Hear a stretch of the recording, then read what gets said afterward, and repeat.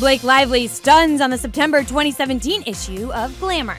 I feel good. Inside the mag, she gets candid about her home life with hubby Ryan Reynolds, saying it's nonsense that people think her life is perfect and what you see in the media is not real life. Quote, "The night before an interview, I have complete anxiety. How is this person going to spin me? They pick narratives for everyone."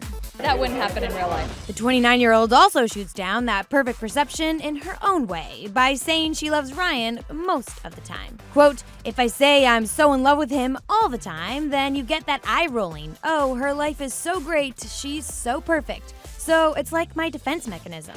As for all of Ryan's comedic tweets about their daughters, Blake says, "Everything is a completely made-up scenario. He'll run them by me sometimes just to make me laugh." I've always been a little cheeky.